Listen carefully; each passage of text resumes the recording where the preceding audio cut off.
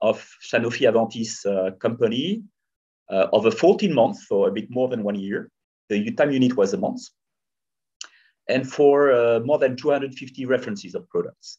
So the product reference becomes an index like I, ranging from 1 to 250, and the month becomes an index from 1 to 14. So you see, you multiply all the indices, and the more dimensions you have, you cross together. It comes from the Latin complexus, means interconnected, woven together. And so the more dimensions you have that cross together, because it is much better to solve 10 problems of size 10 than one problem of size 100. So if you can decompose the problem, it's better. But very often you have mutualized resources you could all together in the same model, and then it's a bigger problem. And we have tractability issues. So that's why we need math, we need modeling, and we need computer science to have powerful tools to solve our problems. Because in operations and supply chain, these are really problems with hundreds, thousands of hours. So the question I'm going to ask you is, what are the key question is, what level of detail should you put in your model to model that reality? First, there are aspects of reality that we cannot imagine. We're not going to be in the head of every potential consumer to know what his or her psychology is at an aggregated level. We cannot do that. So we have to make simplifications. And we have different planning horizons: operational, very short term, tomorrow or the week. Tactical would be a few months, like production planning, inventory planning. And strategic would be in years, like from 3 years to up to 30 years for the location of a nuclear plant or an airport, a highway, all these things with very large infrastructures, and you cannot go back easily. Okay? So the question I ask you through the chat, I hope you can answer about your intuition, is for which kind of horizon? Let's take the two extreme ones, operational or strategic. So operational, plan for tomorrow, like the deliveries, okay? Last mile delivery, or strategic, location of an airport or a nuclear plant. Is it for operational planning or strategic planning, short-term or long-term, that you need the most precise model? That is my question. So please use the chat and just write operational or strategic. Okay? So I will look at your results and I will give you the correct answer because there is one.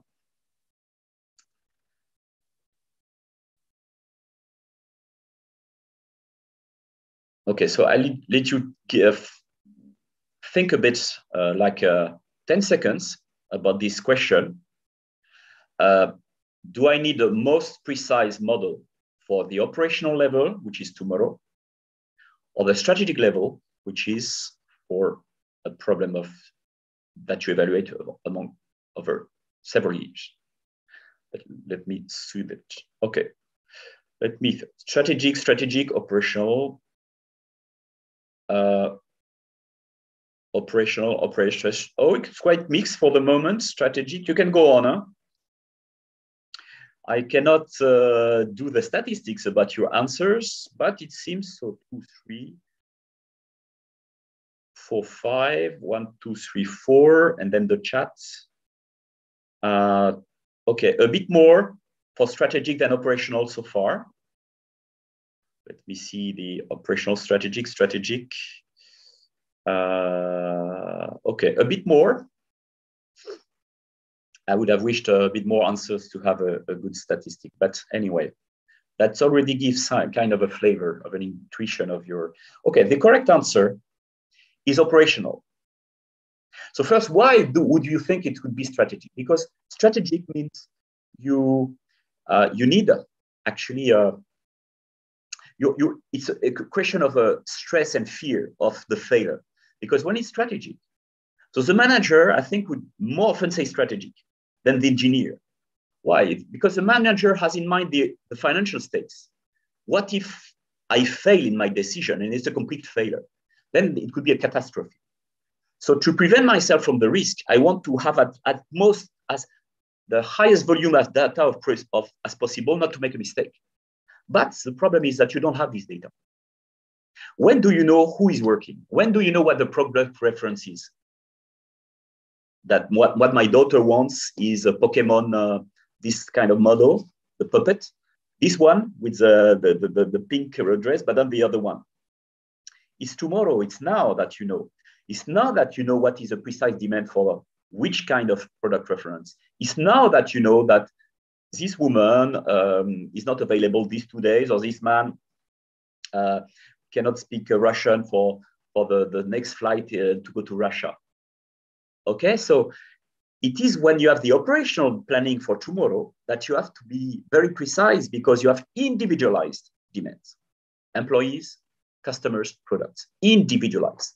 When you are the strategic planning for 10 years, you don't even know which products you sell even in 2 years. Maybe the product, the reference will have disappeared. You see, so you aggregate. You aggregate.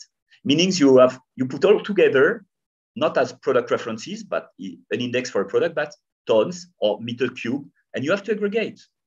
So, for example, somebody from Aéroport de Paris said that for the traffic estimation, they estimate for 30 years. And they have grossly 3 scenarios: medium, high, and low demand of traffic. You cannot go very precisely. It's useless to have 50 scenarios because it's long-term, so aggregate. So you have less complex models for strategy. Then you should do robustness. You should do sensitivity analysis to the uncertainties, that's for sure. But on a model which is much more simpler. And delivery, last mile delivery, vehicle routing, to when you're delivered at your home for a packet by any company, UPS, FedEx, and so on, Amazon, it's a very complex model. You have to model the driver, which reference, when, what are the time windows of the customer. So it's very complex. And the irony of the story is that the complex means very long to solve to get optimality. And that's actually where you have no time. You have to plan for tomorrow. So what do? You accept to have heuristics, which are methods that are maybe not optimal, but you have good reasons. And by research, we know that maybe they are 1-2% from optimality, but maybe your data is not precise at 1-2%. So it's okay. Okay, so that's what we do. And we have more time for strategic planning. So very often it's very important to have accurate predictions, and then machine learning, forecasting, and artificial intelligence will be the thing that we teach in the master to make good predictions. Okay, so let me move on. To my case study, because I wanted to, I first thought of showing you a case that we teach in our decision analytics course, which is one of the Master 2 courses. But actually, it's actually the case of the course. So I didn't want to reveal the solution of the case. So I did not a digital business, but Hinderscare case, which is, let's say, let me describe a bit the case. Meanwhile, I just check the chat. Okay, the question was precise and the level of detail, okay, in the model. Where do you need the highest level of detail? I just checked the chat. So Hinderscare is a company, let's say, that sells medical equipment. So let me move a bit here. Medical equipment. And they are in India, let's say, and normally they export through the Mumbai harbor, which takes time. So the time to market, except India, is not good. So they want to settle in Europe. So here, it's a simplified problem where you have in yellow circles the potential clients. Actually, they are mega clients. So you concentrate all small cities into big ones, so areas, just to be simple, okay, for pedagogical reason. The true problem will have many more clients. But here there are 21 clients in yellow. And there is this red square where there are possible sites for locating a facility. So what do you know? You know the distances between the possible sites in red and the customers in yellow. You know the plant capacity, there are 11,000 tons. So that's my assumption in my case. So I have limited capacity for the plants if they are constructed. And you have the customer demand where, of course, you need forecasting methods to predict the demand. That's not the topic of my masterclass, but of course, we need methods and we extensively present that in the master. We suppose that you have the budget for constructing 3 plants. So it's expensive. It's several million euros for building a plant. And having it functioning actually. So for Hinderscare wants to look at 3 plants, satisfy the customer demand by equality and respect the production capacity. not to exceed these 11,000 tons. So that's basically the problem. And I chose a problem where the model is not too large to describe. And you need a performance criterion to discriminate between different plans or different decisions or subset of locations. And I will choose, well, what makes sense for supply chain network design is to be as close as possible to the customer. Okay, so any main criterion of a supply chain would be close to customers, so which means that will minimize the average distance or the average time to the customer. It's a weighted average. It's because it's over each ton. My unit is ton because I'm the strategic level, so I aggregate data, not considering any product reference by tons. Okay. So here is the data. So basically you have here in yellow, the 21 customers to be served. In rows, in columns, you have in orange, you have the 8, 1, 2, 3. So Zaragoza in Spain, Montpellier, Orleans, and Lens in France. Karlsruhe in Germany, Ljubljana, Praha, and Budapest in the eastern part of Europe. And you should constrict 3 out of these 8 to supply all this. And you know the demand in tons, it's an estimation, of course. We should make sensitivity analysis. And there are 2 things in supply chain, whether it's multi-source, means the demand can come from several factories, or single source means 100% of the demand will come from the same place.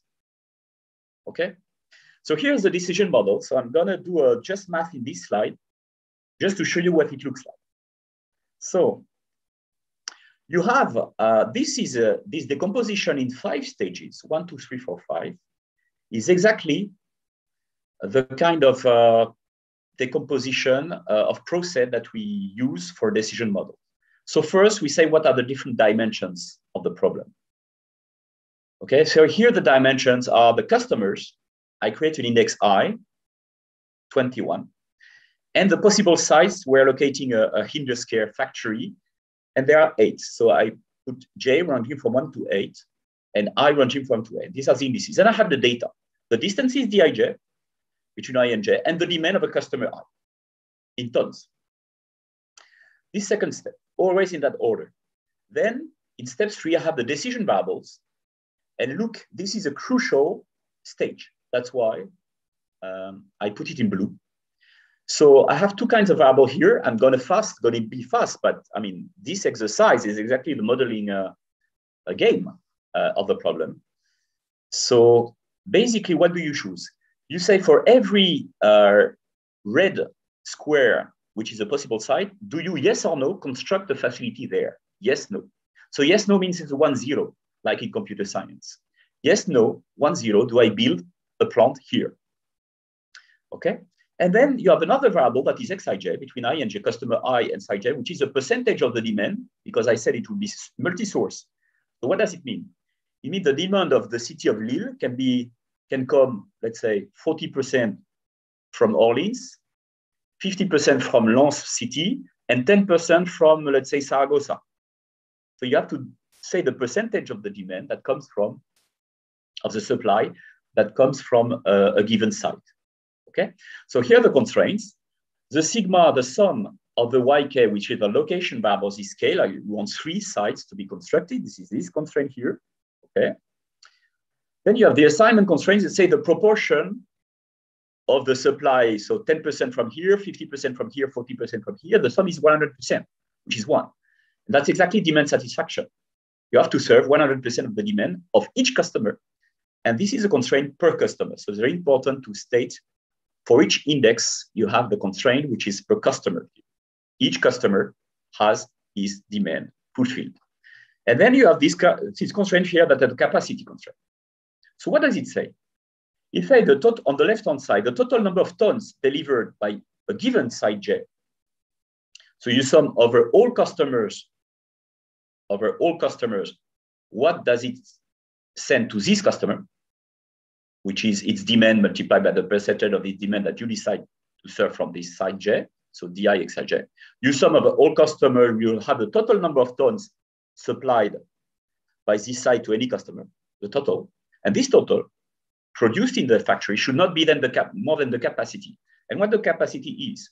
Well, if yj equals 1, which means you open the facility, it is 11. So there's a mistake. It's 11,000 tons, or it's 0. So it's linear. You can multiply by yj variable, and you have a right-hand side, which is a capacity that depends whether you open it or not. And you know you open only 3 by this constraint. So 5 capacities will be 0, and 3 capacities will be 11,000. And then what you optimize, and you minimize actually, is the total number of kilometers traveled per ton. It could be time in hours. You transform, if you know the speed of the truck. So you basically, you count the tons multiplied by kilometers on the numerator. You divide by the total number of tons, which is the total demand, on the denominator. And this ratio will be a number of kilometers per ton, per unit. Okay? So the average is not per customer, it's per ton, because you can have large customers and small customers, big countries, small countries. So it makes sense that you weight by the demand, because you'll do many more trips with a truck if you round trips. If it's a big demand, then it's a very small. So this is basically the model of the strategic planning. Okay, and now, so I don't have much time, so maybe I will look at the chat once I finish my speech. Okay, if I can see so this is the model. So it's a mathematical model. And you notice that everything is linear here in that case. Not everything is always linear. When you optimize the gaps between the prediction and the real data, when you do predictive analytics, you put to square the gaps, for example, it's not linear. But here, it's linear. Okay, so now the solving. So let's do the solving, and then I do a bit of a PowerPoint. So about the solution and then the analysis. So let me share. Okay, multi-source. So let me do a new sharing. I hope it helps. Share screen. Okay, I hope you can see my my Excel file. If not, please use your microphone and say. But I guess you do see my Excel file. So now I show you just the Excel solver. Okay, so I've put multi-source before solving. Here you have the data, so the distances here, and the demands in blue, in tons of each customer in yellow. Right. Now, I prepared the spreadsheets. Of course, I just show you Excel solver, but in real life, you have much more powerful tools, like C++, Go, B solvers that can solve. But Excel is limited to 200 variables, which is actually close to the capacity of this problem. So here, I've put here the assignments of the percentage of the demand that is supposed to be served. And actually, no, I think I put the model in tons. And here is the opening decision, yes, no, 1, 0. So chat, yes, we see the file. Okay, good. Let me put that maybe here, it will be better. And now I'm gonna use the solver. So everything is prepared so that I don't lose too much time. I go to solver, everything is entered into the solver. So I said the objective function is the average time.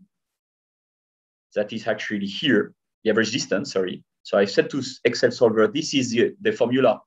So trust me, the formulas with sum products and linear functions, the weighted sums are inside the formula, the Excel file. I say I minimize. I define the variables are the blue ones, so what the solver can change. And then I put the constraints. So what are the constraints? I say, the sum, which will be here, of what is delivered to a customer is equal to its demand in white here. So K equals L.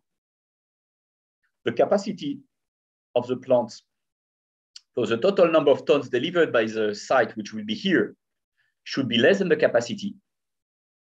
And my sum of my blue variables here, the location variables, which is here, the sum here should be equal to 3, meaning I build 3. So I optimize. So everything is okay. I said it's binary also for the location variable. I struck, and in less than 1 second, I should get the optimal solution. So here you directly see it appearing as tons. And look, so what is the solution? So of course I need tools.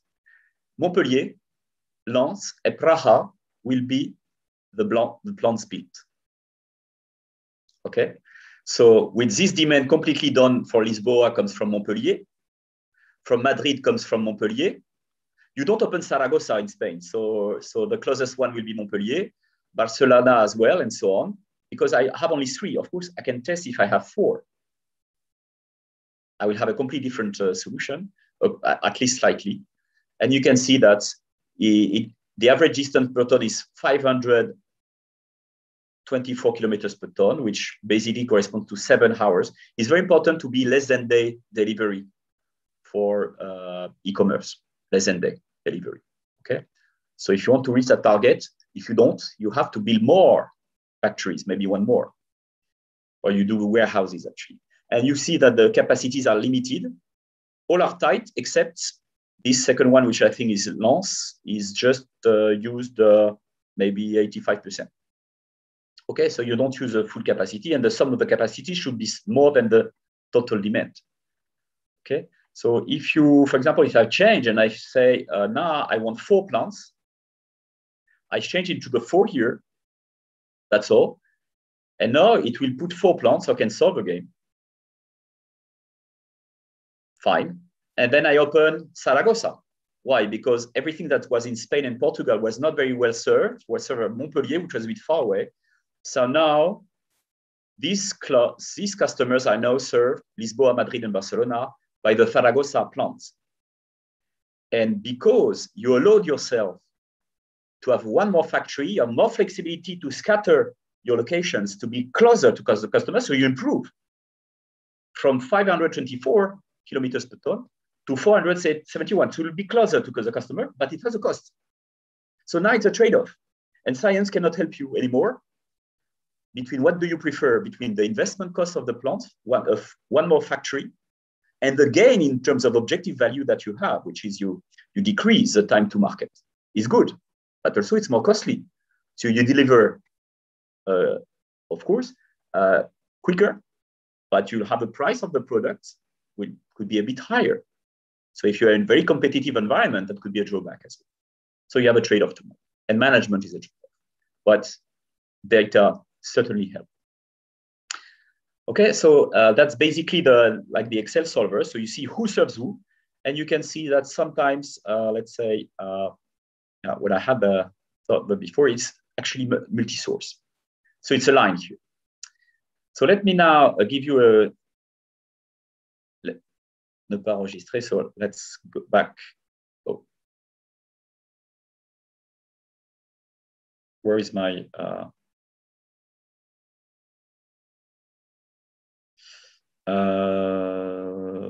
I don't see my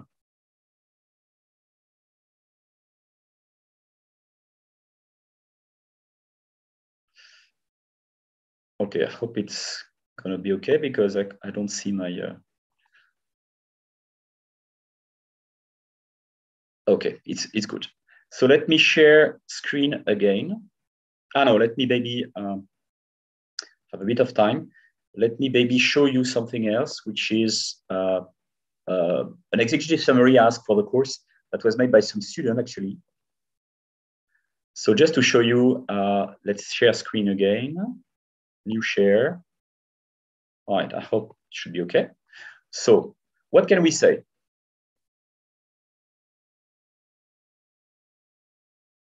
Okay. Let's, so here you can visualize. It's very important to visualize your solutions. Sometimes you can't, but you should always have something visual. So here you have the maps of the 3 selected locations, Lens, Praha, and Montpellier. But you also have, so the KPIs, you have all the assignments. So what are the flows between customers and the supply sites? And you can compute many other KPIs. What I ask to students is not just the objective value, but many other. What is the percentage of capacity of the plant that is used? What is the average distance from a customer with its closest open site, and so on. So this is what the students did. A very good job, actually, of by visualization on the map. So here you can completely visualize. This is a single source model. And actually what they did sensitivity analysis is, what if you have more sites? So instead of 3, you have 4, and you see how it decreases. Of course, the more factories you have, the closest you can be to customers. But at some point, there is not much gain. So at this point, you see there is just a marginal gain in the objective value, which is the average time. When you have one more site So you increase the budget. That's okay, still okay, but at some sites, you don't change much. So it's not worth. So you can look at the trade-off between the two criteria, number of sites, which is investment cost, and the time to market. Okay, and here is how the solutions change. You can see here, which site do you open in each case? So what they did as well, they did the sensitivity to the capacity of 11,000. What if I relax this capacity? I can build bigger factories. So of course, when you relax a constraint, you have a better objective value. So the time to market decreases this way. And at some point, there is no more impact. So it's not used to increase too much the capacity because you're already good. Mm-hmm. And then they also made sensitivity analysis to the customer demand. So what if it's plus 10%, minus 10%? Because I said you take aggregated data for strategic level, but still there is a high uncertainty on the demand. So you must account for this uncertainty and take it somewhere in the model, changing your data, your scenarios to see if the solutions are always the same, not just on one set of parameters. So when you change one parameter at a time, it's called sensitivity analysis. And when you change several parameters at a time, that's called robustness. In optimization, there is a part of optimization that's a new trend, let's say more than 15 years ago, which is called robust optimization. You want an optimization that is robust with scenarios of deviations of your parameters. A very interesting field, actually. Okay. So let me now, I don't have much time because I want to maybe leave a bit of time for questions. What else did they do? Yeah, limitation of the case. So of course you have always to be conscious of the assumptions and what you get aside, you leave aside in a model. Because you made simplifications, not too much. You should really give priority to the crucial components of your model. So what I did for supply chain could be the same for other companies like Amazon or others, but could be the same for telecom industry, could be the same for everything that has a network. But this kind of linear program, you can use it for production planning, you can use it to decrease CO2 emissions, many, many things. And it could be non-linear. When you have the energy sector, the production functions are not linear. The demand, very often, when you do media planning, you want to optimize the audience and optimize your advertising campaign in marketing, in different supports, different medias. The impact is not linear because you see the ad once, it makes you satisfaction 10. Then you see it the second time, it doesn't give you 20 satisfaction, 10 plus 10. Maybe it could be 10 plus 6, and then plus 3. So it's marginally decreasing. So it's not linear. So some phenomena is not linear, and you should be careful with that. Okay, so let me go back to my, hoping it's here, yes. Affichage, mode lecture. I think I should do a new share if it works. So I think now it's time to conclude. Yeah, I have 5 minutes. So,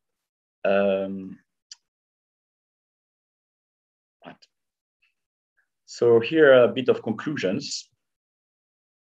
I want to move that because, yeah, fine. And that's gonna go there. Okay, so I show you some kinds of optimization models, quite simple in terms of math because it's just linear functions in that case, but you have binary variables.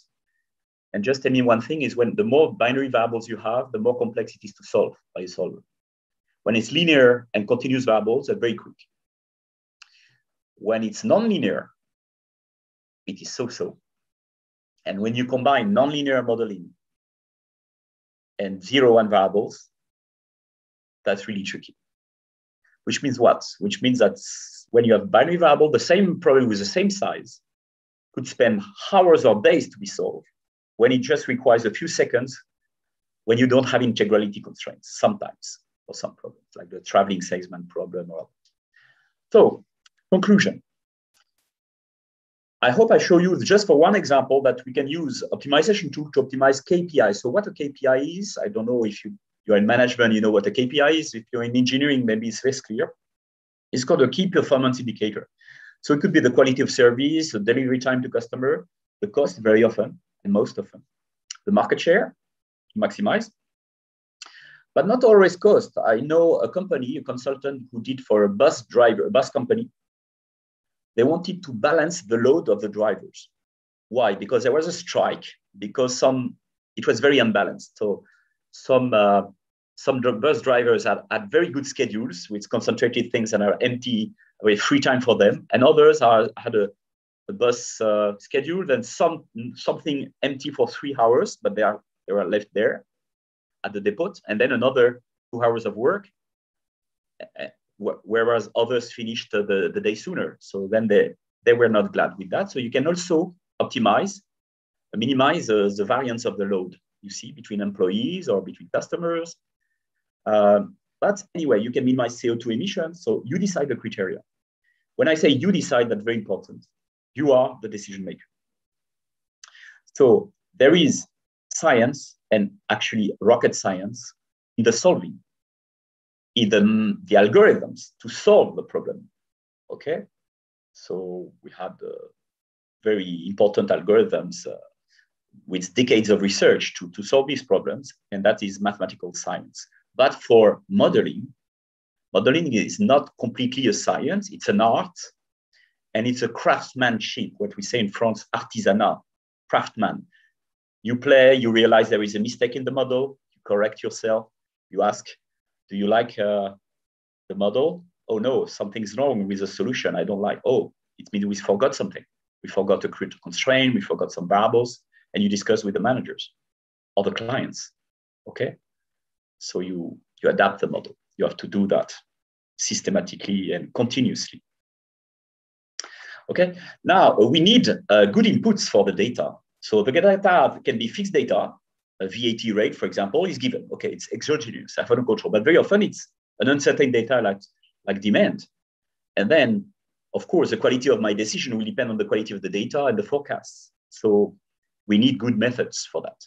Forecasting, machine learning, AI, and so on. Then the trap is to plunge into Excel or the solver right away. That is a trap. When you do this kind of modeling of the decision, you should think about how you consider your problem. What are the main components of the problem?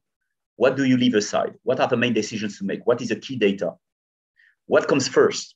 What is the highest priority objective? Sometimes you have several objectives. You can't optimize many things at the same time when they are not the same unit. So you have to give priority to one and put others as constraints, for example. Which ones? Okay. So modeling comes always first. And the trap of students very often is to go to Excel directly, or of course, the real solver, because Excel is limited. But then you don't see what happens. So I always advise to do the model first, the math, and to test your model on a toy problem to be with Excel, because you visualize on a toy problem with maybe only 4 sites and 5 products, you visualize the head of your solution. Otherwise, you can't see when you have an output file, which is very large with hundreds of numbers. So it's very important to validate the model first and then trust the tool, the algorithmic tool. Okay, concerning supply chain, time to market is key.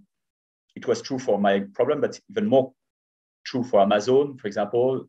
Delivering in 2 hours would be a key asset.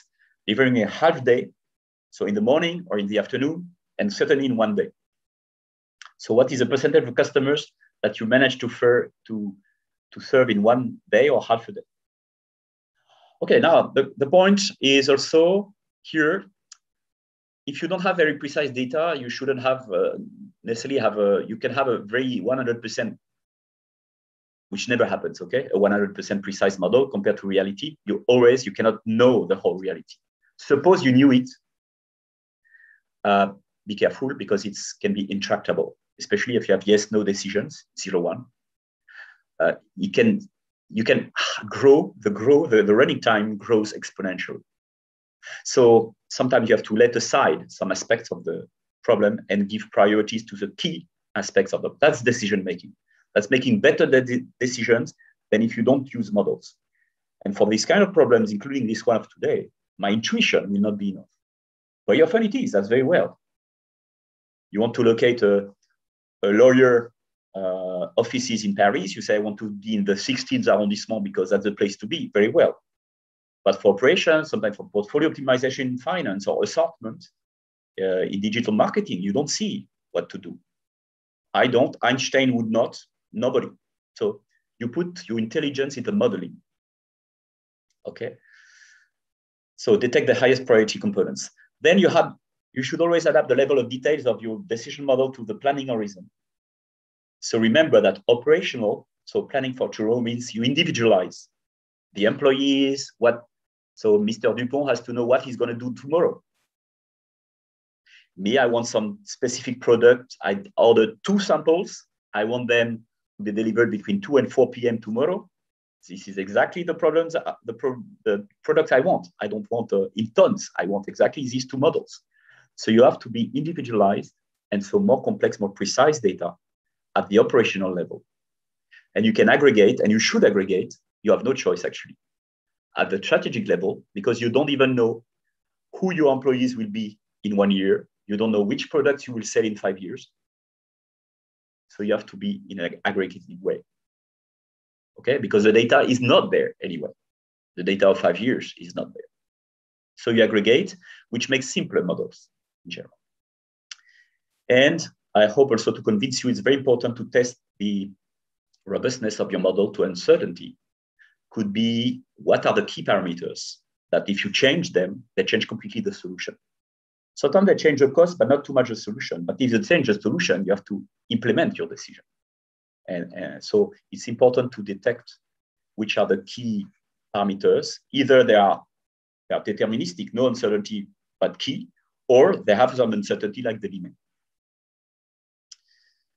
Okay, so I hope I'm okay. We have 11 minutes left. So I finished with my talk. I hope it was clear. I didn't have much time, but I had a constraint, optimized under the constraint to do the whole thing in 1 hour. And now that I leave the floor to questions. So you can either use a microphone or use a chat, and I have 10 minutes to answer. So please don't hesitate to ask questions if you, if it's a general questions about master DSBA, my colleague, Professor Chevillon, at 2:30 will speak about the master. So I suggest that you ask questions about really the case study and this decision analytics thing that I presented. So it's been a pleasure having you anyway. And the floor is yours in case you have some questions.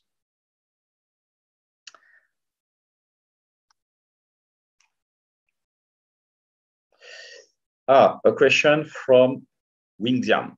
Could you advise how the predictions still work for supply chain in the post-COVID era? Oh, that is an excellent question. So the problem of the prediction, so I should adapt the prediction for sure to the pre-COVID versus post-COVID.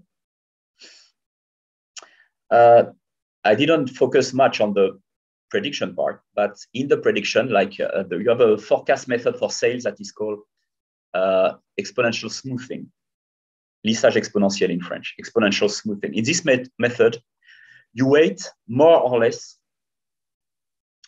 the past compared to the past data compared to the most recent data. So the method, the calibration of the forecasting method, put weights on the data of 1 month ago, 2 months ago, 6 months ago, 1 year ago, 2 years ago, and so on. So it does it automatically, but it depends on the training period, the training period that you choose for calibrating your model. So my advice would be that you have a training period that contains a large part of the COVID period, okay? So that you don't take the past 4 years, because you will learn better based on a sample that contains a new phenomenon that you have. So that's for aggregated data, which are a bit more, or let's say older method like exponential smoothing. If you want something individual per customer, make forecasts about the intent of purchase, then you need more machine learning and AI techniques that are rather, I wouldn't say new, but very largely used now. Okay, is there another question?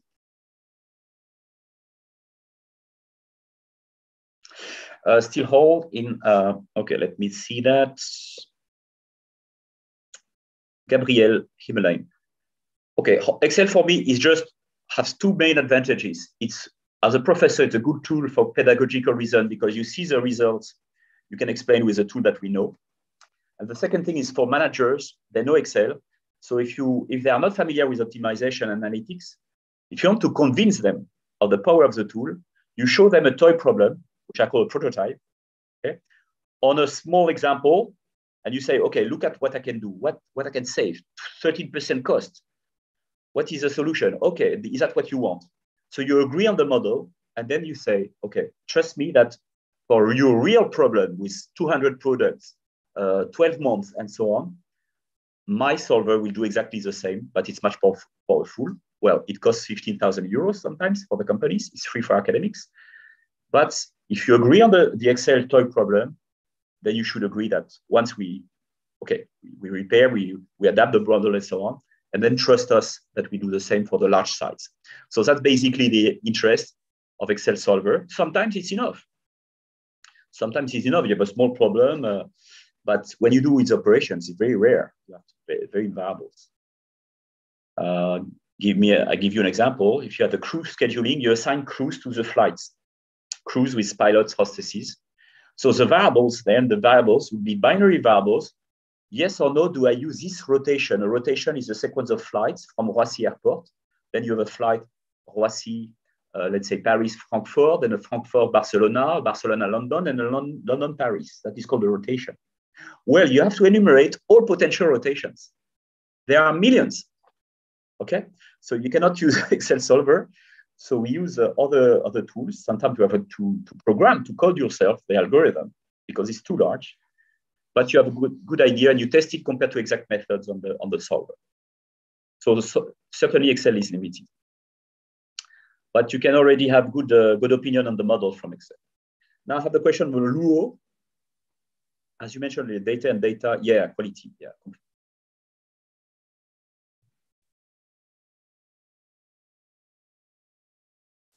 So I read, I cannot read all, but I show you the question.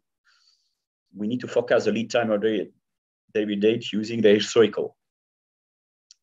I don't know what you mean by discrete and continuous data. I know what I mean by discrete and continuous variables, which are locations are discrete, 0, 1, and productions or deliveries can be continuous. But continuous, you mean maybe day by day or minute by minute? Maybe that's what you mean. I don't know. But you have to make simplification. So very often we discretize the time steps. So we say the data per month or per week. But if you want very short-term predictions, it's very good to, there is a lot of value in the data of one day when it's completely new. You will know which trend, which curve you are. So there is a lot of value. And then for the rest, maybe I will need to know. I certainly agree with your remark, and data quality is essential.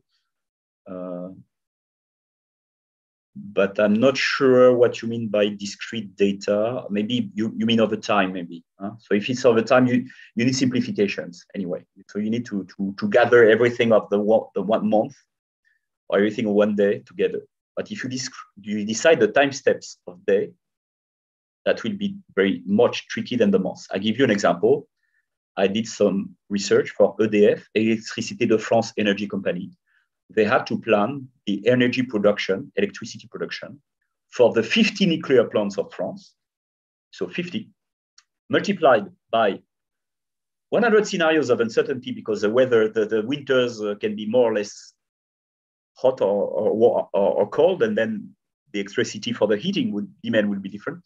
And then they compose for 5 years, but by weeks. And so the time steps was a week. So you multiply by 260 time steps because you have 52 weeks multiplied by 5 years, it's 260 time steps. So you see, the more you go to the detail, the more intractable is the problem. But the week was really needed. But they didn't go to the day, just the week, but not to the months. Okay, the question from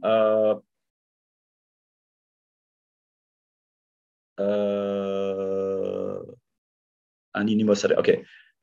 Thank you for the remark. For decision analytics, typically, will it go through mainly on the math aspect, or will there be exposure to different types of tools?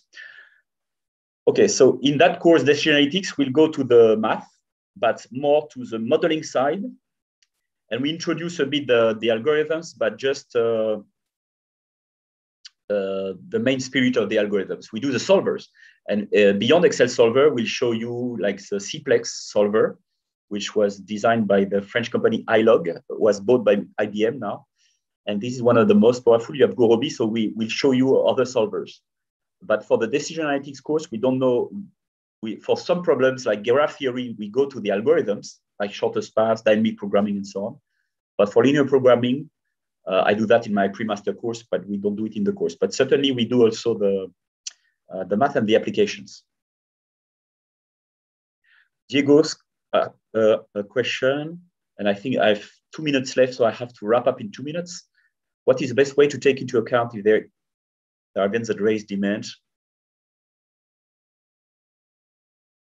Okay. So what your question, Diego, is mainly for, I would say, more operational planning. So this kind of question do not arise at strategic level.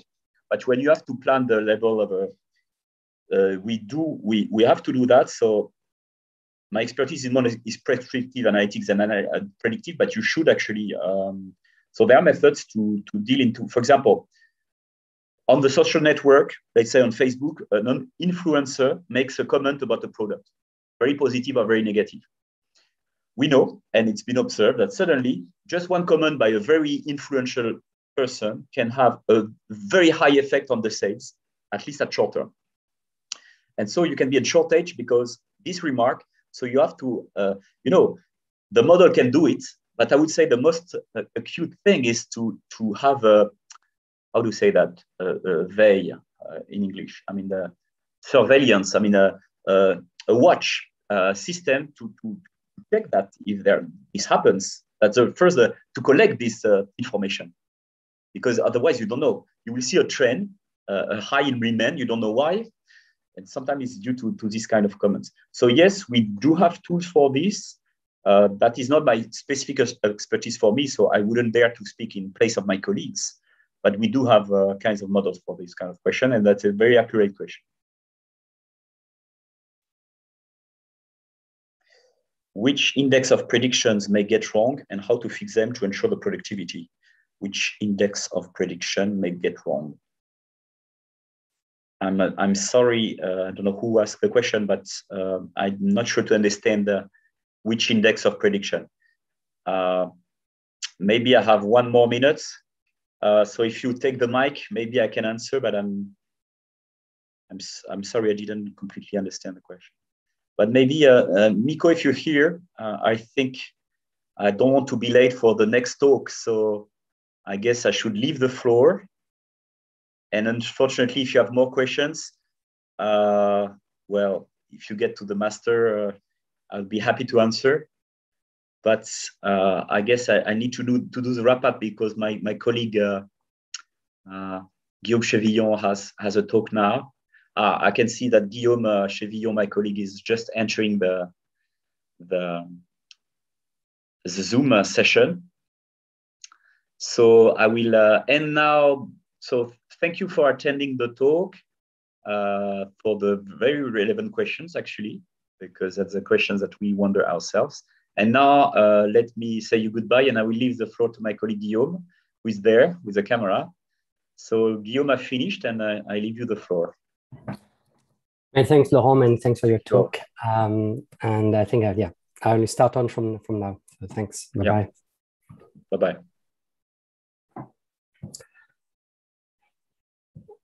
Hi, everyone. So I'm just going to let's get ready.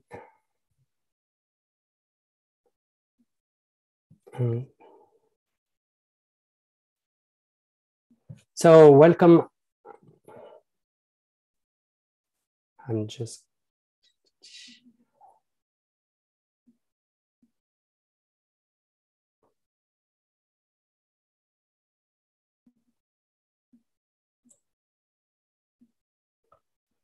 So I hope that everybody can see this. And sorry, let's just.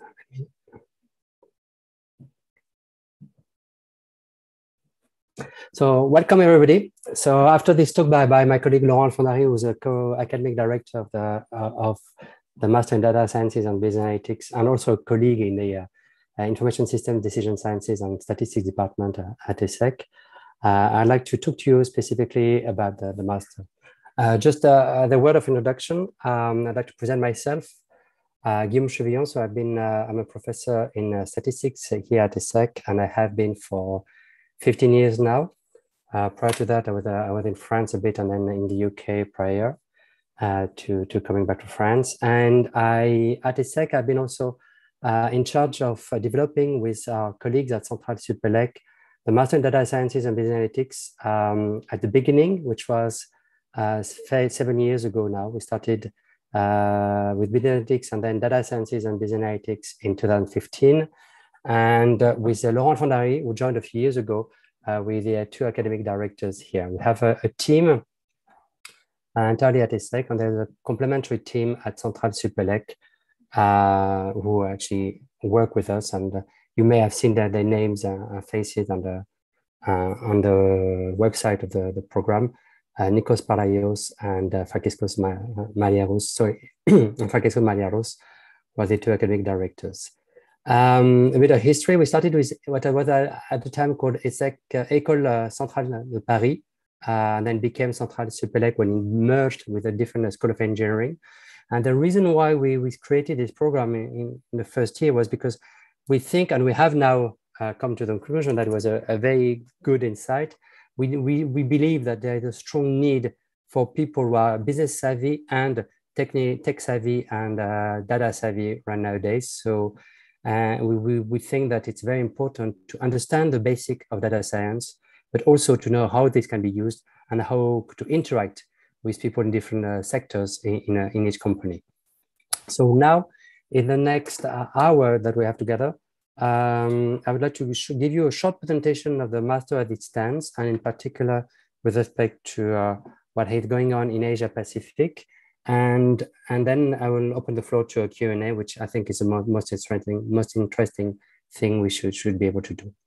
So as a matter of just background, our program is really kind of mixing data science, which is thinking out of the box technology to handle massive and sparse heterogeneous data, so really going through the method of data science, together with deep learning, reinforcement learning, and everything which now has become known as artificial intelligence, but together with a good understanding of the needs and the economic value that these technologies or these scientific developments can bring. So that really helping companies develop further, creating new companies, really understanding what is at stake. And this is very important because we're in a field where lots of people do not necessarily understand fully what they're talking about. And this is essential. And we have experience now showing that it's essential that people know what they talk about when they talk about data science, because this is really by knowing what are the capabilities, the deep-rooted capabilities that you can know about the new ways to create new businesses, the new solution that can be brought forward. So that's essential. And that's what we're trying to achieve here in this program. So just a very brief overview of who our students are. And right now, we have about 175 students coming from 43 countries in total in the program. 27 nationalities, 34 nationalities in M2 and 18 nationalities in M1. So M1, I will talk to M1 as a Master 1 of the first year of the program, also called the 2-year program, when you enter for 2 years in the program. And then that would be the Master 1. And then if you go for one year only, that would be the Master 2. As you see, we have more students coming directly into the 1-year program. So then we have together 55 students in the 2-year program in the first year, and then they join an extra set of students coming directly in the second year of the program. So we have now 120 students in total in the second year of the program. And we have overall about I think it's really 50-50 between men and women.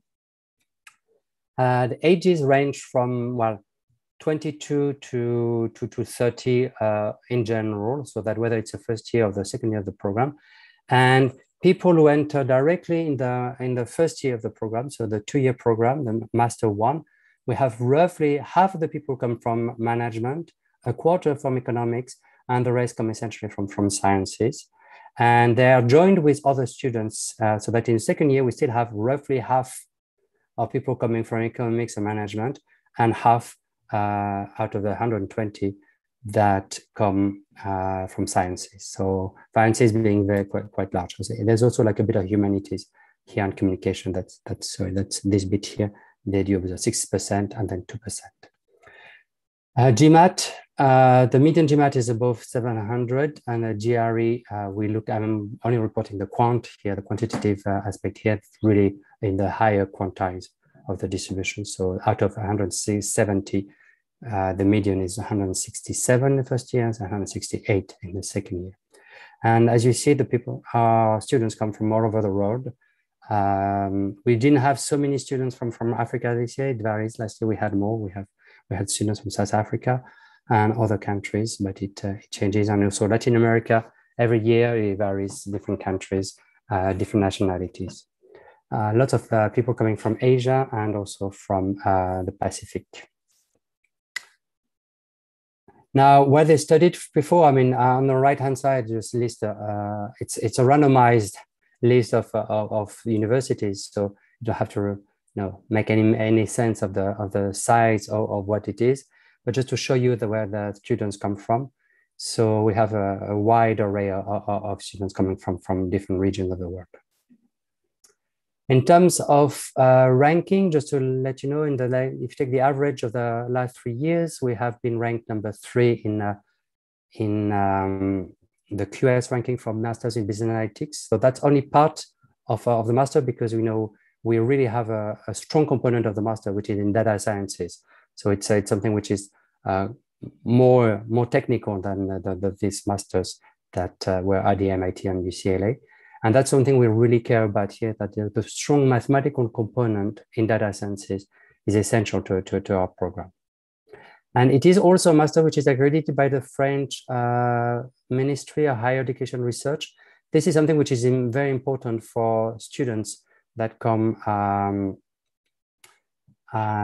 from any country where they may actually want to either stay in Europe afterwards, or they come with some subsidies from their state, or they need to register for the level they've achieved when they want to go back to their countries. That is essential for them. In particular in China, I know that to be recognized as the level of entry in your different jobs afterwards, that will be something very important. In terms of how the program is organized, essentially the first year is really based on foundation courses. So have you seen that a lot of diversity in terms of students coming in the program? And what we want to make sure is that everybody is fully ready for the second year and for their job afterwards. Therefore, the first year is really foundation courses. So it's very highly intense in mathematics and statistics and coding, starting from the first semester. And we also complement this right from the start from a good understanding of economics, management, finance, operations. That takes place at the University of Paris-Saclay. That's where the Central Supélec is based. And then the second year, in the second semester, students live, so it's not live in Cergy, they live in Cergy-Pontoise, which is where the campus at ESSEC is.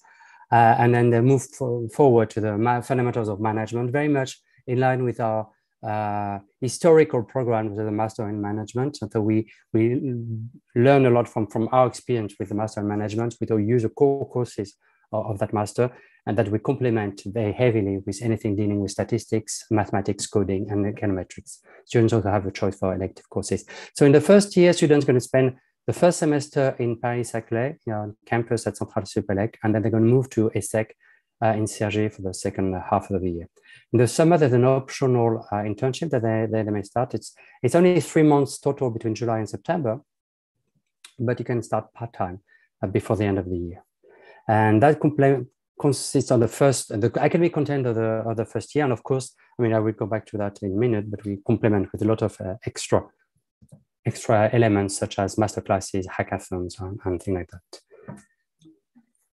In the second year, our students go into specialization. So if they enter directly in the second year, they have in September, well, actually starting late August, they have the core courses of refresher. So it's like an induction for about 5 to 6 weeks, where they have seminars in business IT, team building, negotiation, fundamental digital business, but also refreshers, mathematics, statistics, coding, languages, financial accounting, cost analysis, and so on. The point is to make sure that students who may have a different or diverse background are really up to the kind of up on track when the core courses start in October, which was a few weeks ago now for the current cohort, when you're going to have 7 core courses, which are about forecasting and predictive analytics, which are about big data analytics, which are about marketing analytics at ESSEC, also machine learning, optimization, deep learning, and big data tools and platforms at Centrale Supélec.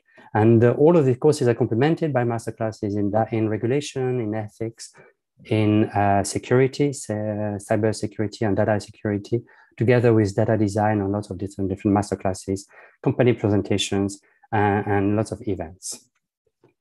Then at the end of the first trimester, then students move to data sciences electives at Centrale Supélec, and they will take them from January to March.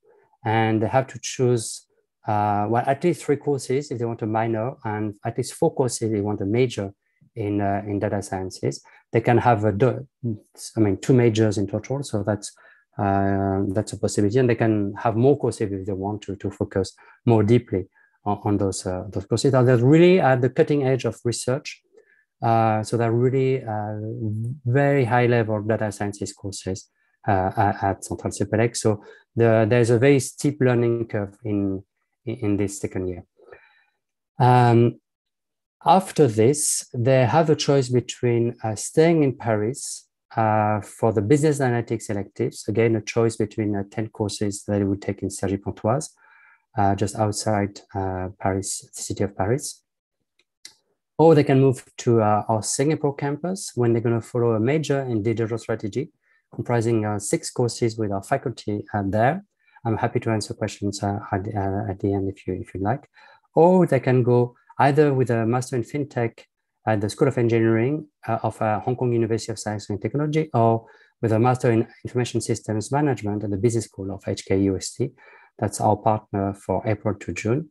And in parallel to all these courses, from January to June, we ask our students to participate and to work for 1 day a week for 6 months, together with a team of 5 students, working with a company that's going to provide data, and under the coaching of, we have ESSEC faculty and Centrale Supélec faculty, together with professional coaches that make sure that students do know how to bring value to the company, not just solve technical problems. So a set of business coaches that's going to help them work in partnership with this company for 6 months, bringing some solutions to the company. It could be a large company, it could be a small company, that many of them, and students choose according to who they're interested in. And the point of that is really to make sure that by the end of June, students have a full-fledged understanding on what it is to do data science in a company. So like first-hand experience that is really deep, goes in depth into the understanding. So it involves a really kind of first-hand experience of data cleaning, but also finding solutions, bringing value on all these issues. And we have been offering this CRP, Corporate Research Project, for a few years now, and we have found that it brings immense value to our students, in particular when it comes to the first experience afterwards.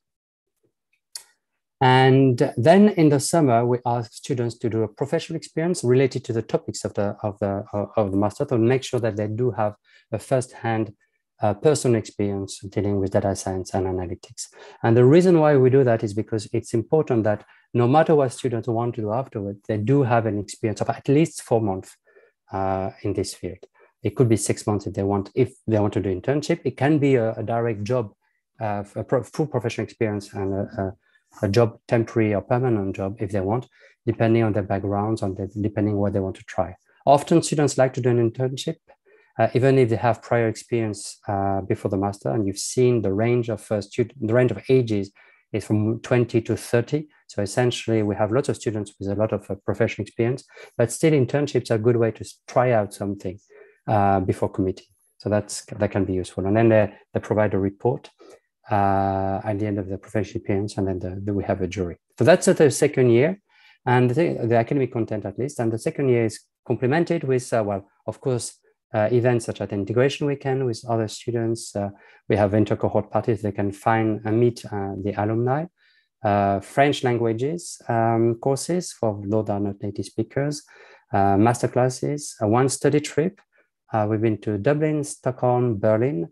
We were meant to go to Seoul in South Korea in 1920, but then everything was cancelled. And last year, of course, we know, owing to the pandemics, it has been impossible to travel abroad. So we've had events in France, but unfortunately, no international trip. For this year, we're planning to stay within Europe because of visa requirements for students that are not European nationals. And also because, you know, the borders are still quite volatile in terms of opening and closing. So we want to be safe this year. And the trip will be in February. In first year and second year of the program, we have data science hackathons provided by partner companies. There are career fairs, access to career services and advisors, and lots of company presentations throughout the year. For both programs, and we also help with interview preparation for everybody. People want to start their own company, have lots of entrepreneurship courses in the first year and second year, and so a module that allow them to be embedded into our incubators after the master. I'm almost reaching the end of this short presentation, and then the job so far. I mean, this is just only 4 bullet points, but it depends. I mean, we have lots of alumni now, so diversity is very large. So I recommend that you look on our LinkedIn group, which is ESSEC Central Supélec Master in Data Sciences and Business Analytics. If you look up on LinkedIn, you'll find it.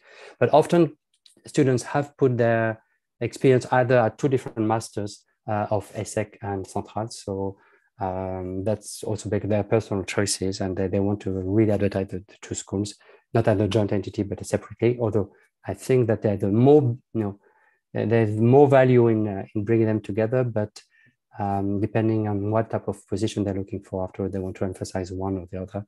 So I do recommend that you have a look on LinkedIn to see what our alumni have become. But lots of them have been working in management consulting or analytics consulting, mostly as data scientists in that case, or people working with data scientists directly.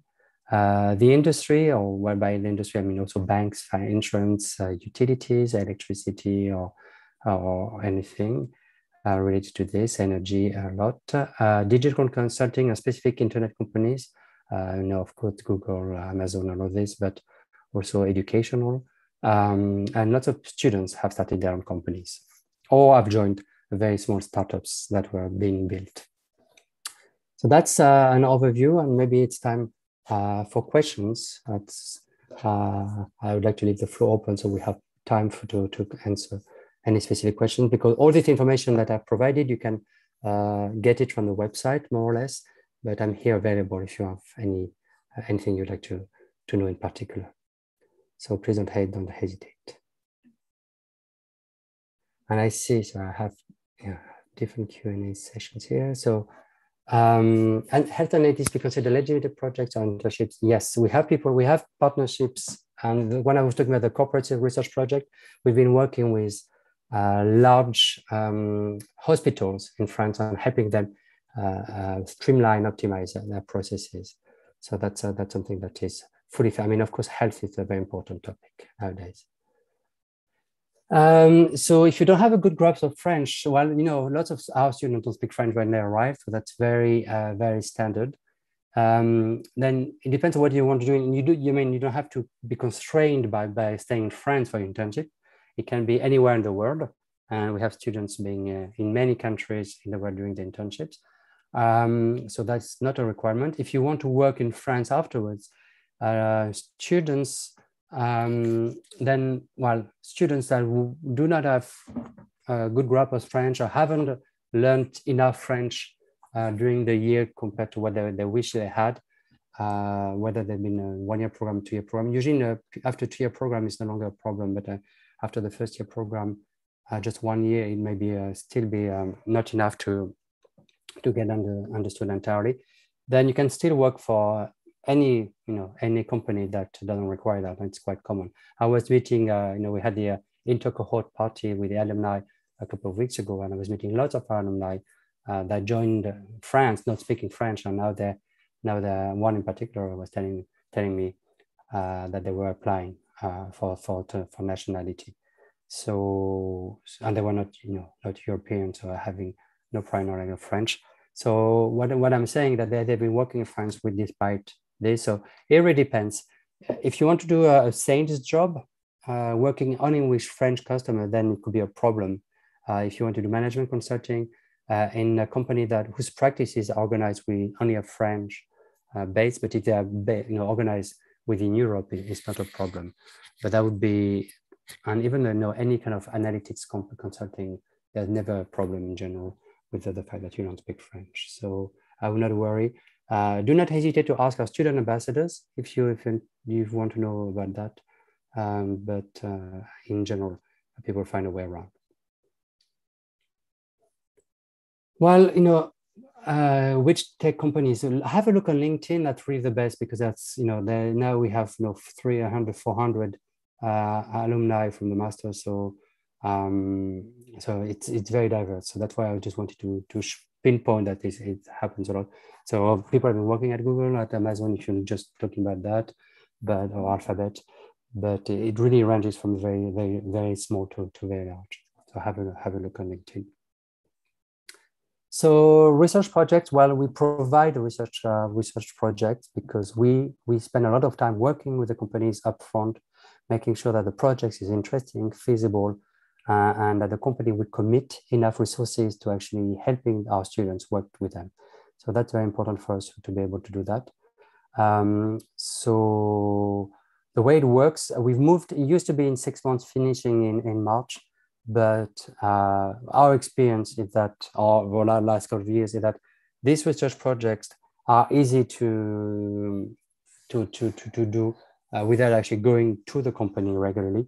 So the way it works is that if you want to go to Singapore, Hong Kong in April, June, then you start, you still have 3 months together with the company with a kickoff, which is in December, to interact a lot with the company physically in France, and then you just finish the project with your team based in Singapore, Hong Kong. And our experience in the past is that it was not an issue. People working from WISE, and most students recently graduated from the bachelor. I wonder what you mean by this, because when you see the range of, well, people who enter in the first year program, so in a 2 year program, it is true that lots of people go straight from the bachelor because that's a 2 year master in that case. The people who enter directly in the master in the second year, and many of them most of them have professional experience prior to the master, and quite a few years in general. A lot of them actually see this master as an alternative to doing an MBA, which would be a very general master program. But this is actually a master, which is like an MBA, but like for them, but targeted to data science analytics. So that's really a way for them to kind of harness this revolution which is going on, and making sure that they're on top of things after that. So lots of students have experience. Even the people who enter in master one, so who come for 2 years, have some experience. But usually in that case, it'd be often between 1 and 3 years. But it happens from time to time that people have got more experience. Is French important? From the next anonymous attendee, is French important to master for better job prospects? No, most of our students do not speak French, and there hasn't been a problem so far.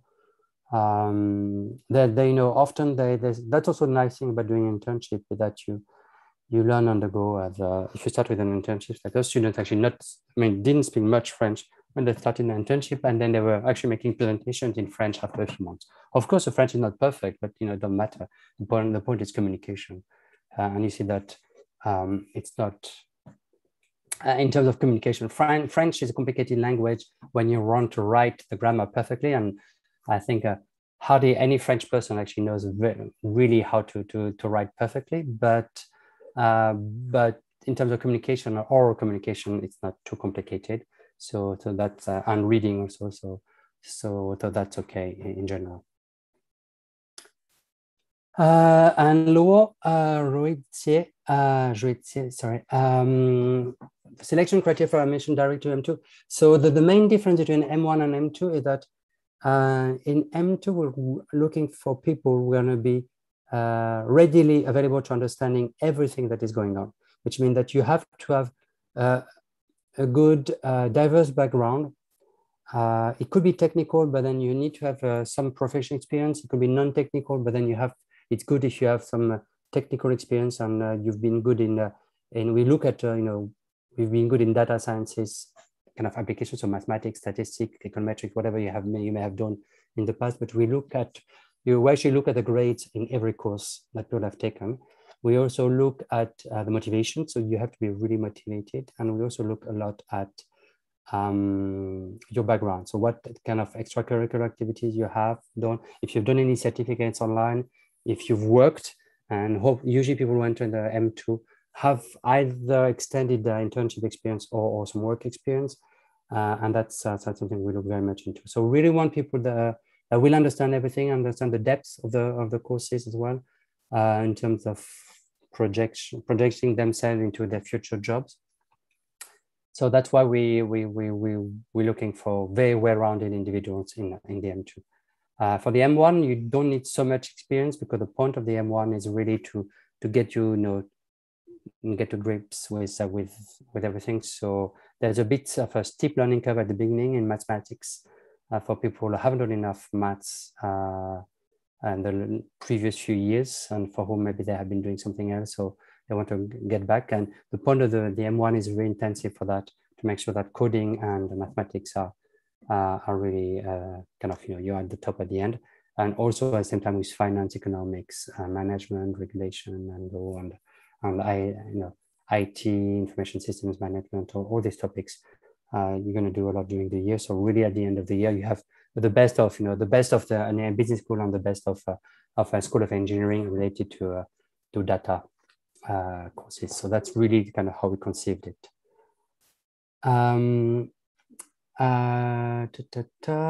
Let's let me go. So anonymous journalist. So how fast the graduates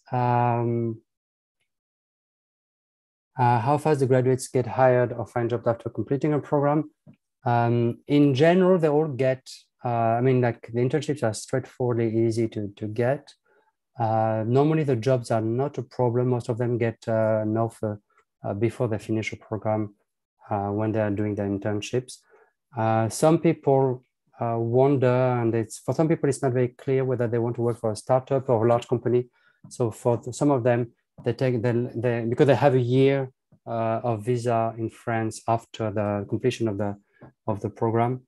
So they take a bit of time to spend on interviews. So some people like to wait until January, till the end of the second year, to really do the interviews.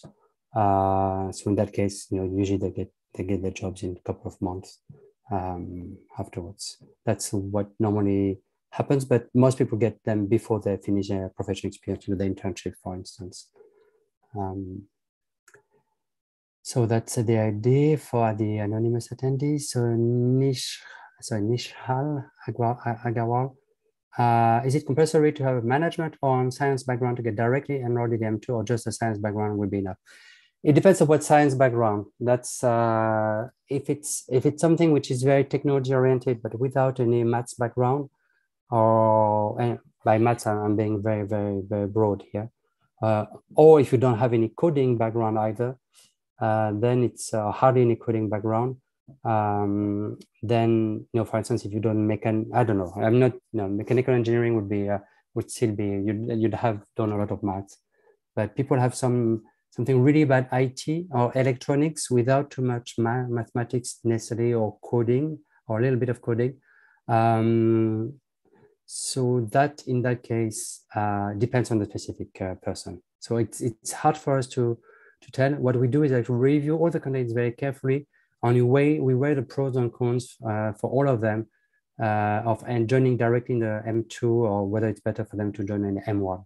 So we do this work of evaluating everybody individually very carefully, and then if we think that the people are not yet ready for the M2, we recommend an admission to M1. Gokul, is it required providing 2 letters of recommendation? Yes, 2 letters of recommendation are required, and we recommend at least 1 academic and 1 professional if you have had professional experience. So if you don't have any professional experience, if you have never done an internship, if you haven't done any work with an association where they could actually maybe be able to provide references, then of course 2 academic references would be better than having only 1.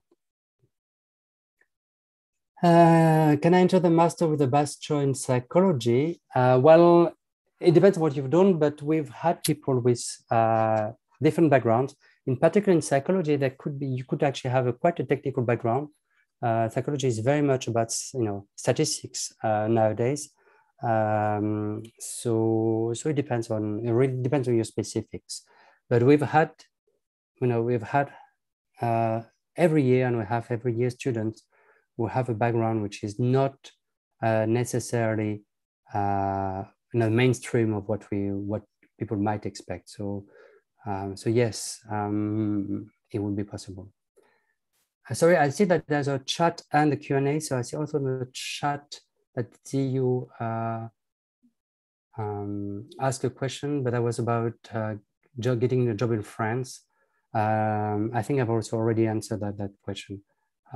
So the point is that most students actually get a job in France, but many of them want to go abroad and don't want to stay in France. They go to Europe or somewhere else. So that's the question. So I'm going to close the chat for now so that we can stay on the Q&A session. So Gabrielle, is there a limit on the professional and extracurricular experiences you should include in your application? It's not, you mean an upper limit that you've done so much that you cannot share it? You send us your CV anyway. So if you think that some experience is irrelevant and you have a lot of experience, then don't hesitate to share it with us anyway. I mean, everything which is relevant. If you think some elements are not relevant because they're too old, then no need to share, but don't hesitate to mention them briefly without, or saying that, there are lots of other things you don't put down because it's too much.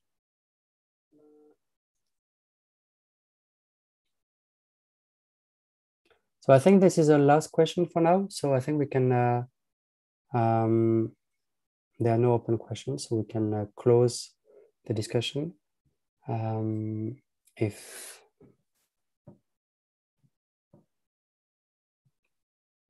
there are no further questions, I hope I've answered everything. Don't hesitate to reach out. We have student ambassadors that are there for helping you. And that also in the admissions team, we have lots of people. And I didn't have there was no specific question about Singapore, but we're very happy that there were last year, more than 15 students coming to Singapore for the major. And at the time, Singapore was even open, one of the few countries in the world where everything was almost seemingly normal. So we have a good team in Singapore. It's a great opportunity to also get started in the Asia Pacific region. And lots of our students actually stay in Singapore or move around close by to start their careers. Then I thank you very much for your question and interest and following, and don't hesitate to reach out if needed. Thanks, Monique, and have a, hopefully, well, I hope that get to meet you in person